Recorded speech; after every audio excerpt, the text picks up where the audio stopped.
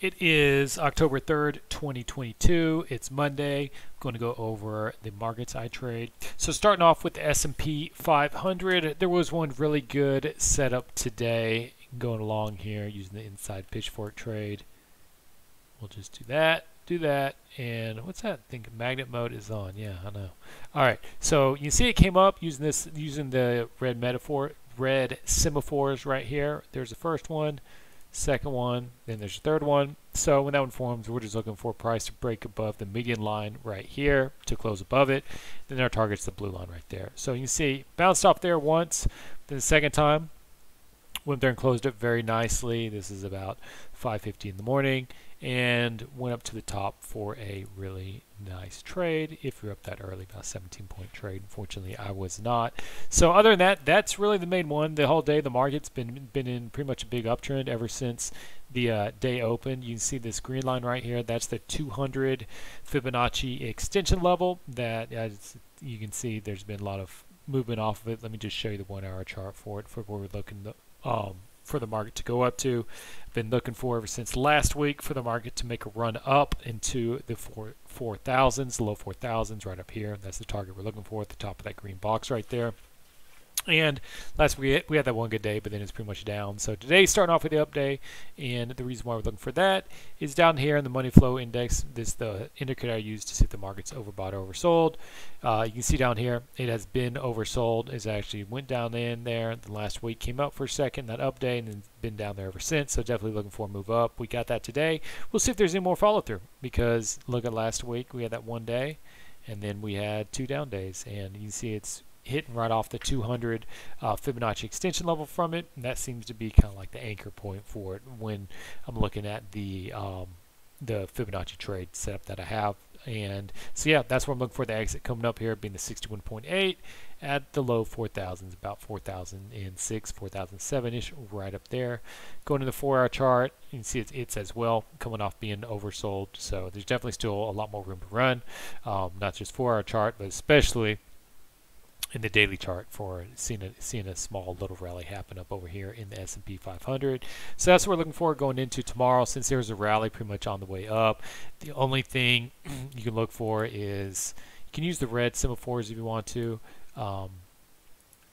and that would be the next one. What we're waiting for right now is price to come back down in here, close below the median line, and then the exit to be that blue line right there.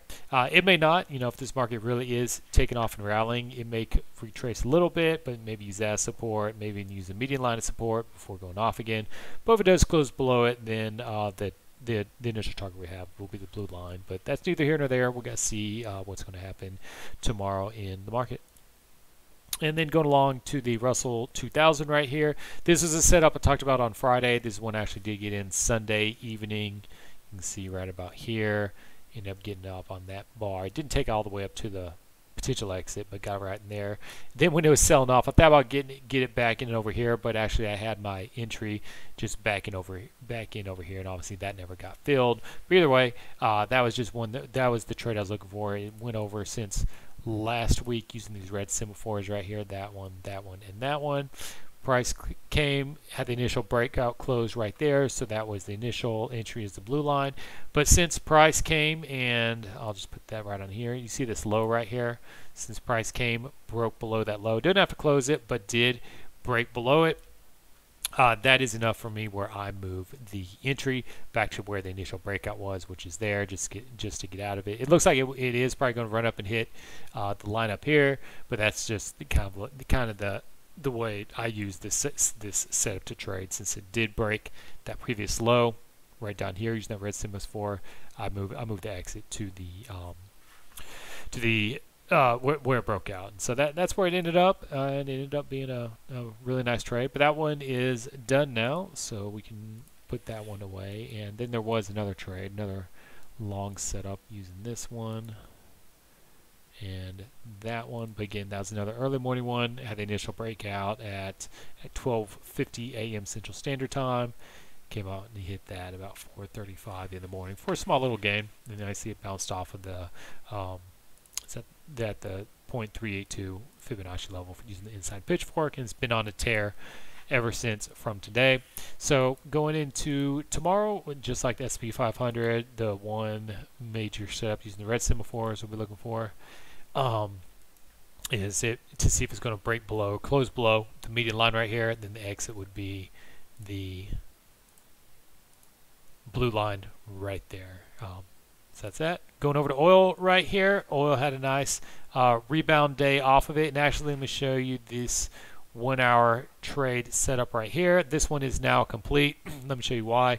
So drawing, what I do is I draw when there's a red semaphore. We'll just, let's say like this stuff hasn't been formed yet. So what I do is I use the latest red semaphore, which is that one, and I just start drawing it down. So price come up, hit that 38. The target's down here at the 1.146, but since it never came back and hit the 68%, then the exit gets moved to the 50. So you see that one's done. So then I have to wait for a break lower, and there's a break lower down there. There's another one down there, and there's a red semaphore. But what happened was the red semaphore doesn't form immediately when the low's in, because it's just algorithm, an indicator for it. So it's a lagging indicator. It doesn't tell you exactly when the low is. So this red semaphore did not form until somewhere over here in this area when this trade setup had already been started. So it initially gets started, it hits the 38, and the exit is down here at the 1.146. And so that's what I was saying going into this week. If there's going to be a sell-off in oil, we're looking down here, down to about the $74 mark. That did not happen.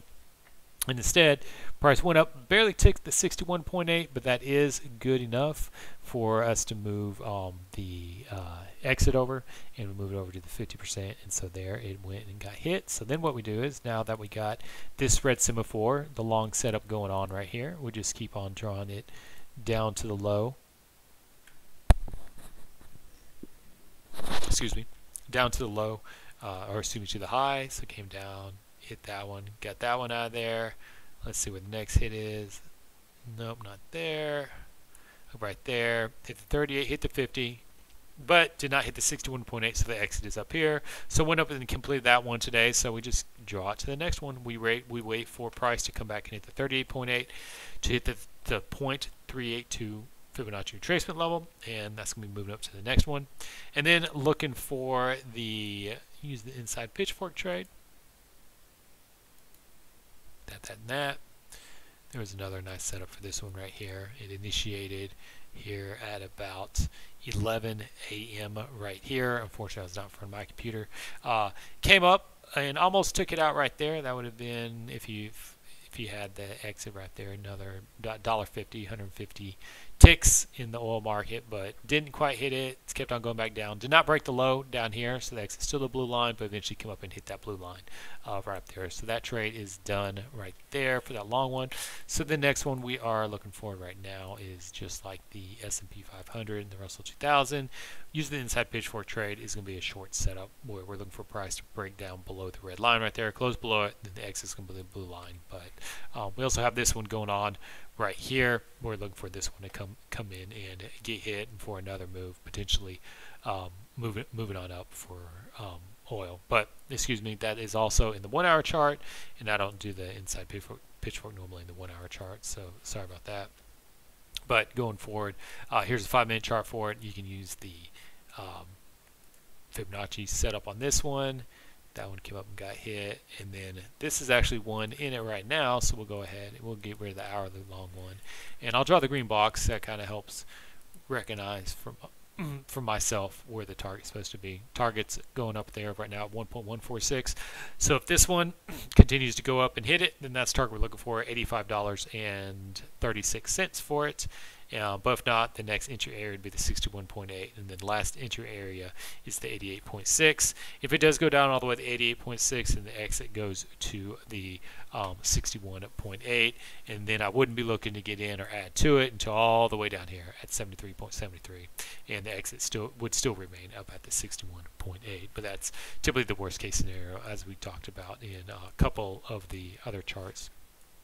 And then moving forward as well, using the inside pitchfork. Let's see, this one may already be complete. Nope, hasn't been completed yet for a short setup for us. This is actually a good setup to get in as far as risk reward goes, because price has not broken out of, I'm going to get this out of the way here.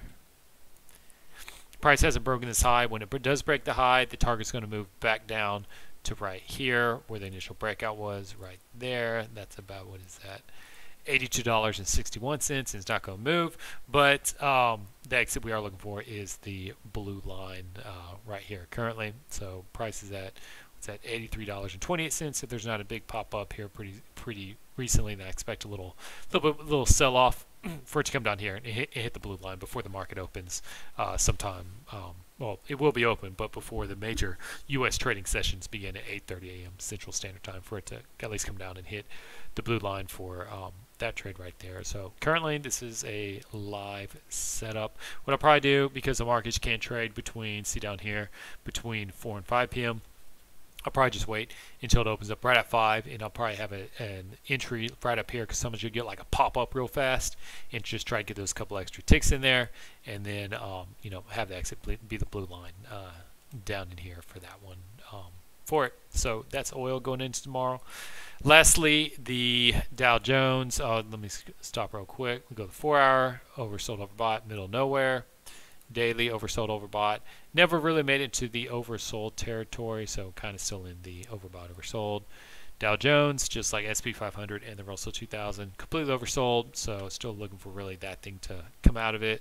In the daily chart, in the 4-hour chart, just like the other two as well, coming out of being oversold. And so what we're looking for is the exit to be, this is the Fibonacci trade that never got filled. You can see again, using the 200 line as the support line, looking for price to come up to 71,732, at least from right there, from this current move, for this one to be complete. Now price of course can go higher than that, but that's the area from this trade setup they're looking for it to come back down. There's a long setup that is happening. I'm not sure if it's already filled yet, doing the inside pitchfork one.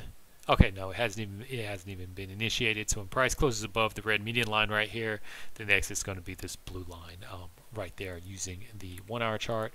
Going over to the 5-hour chart, this one's definitely done. I'll just put it up here anyway.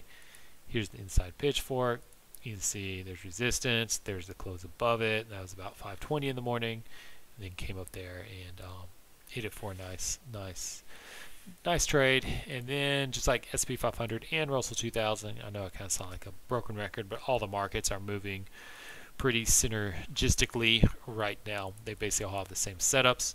Is we're just seeing if there's going to be a retracement, come back down to here. If it closes below it, the median line, then the exit is the blue line right down there. And then looking at the, let's see this here real quick, going back to this side.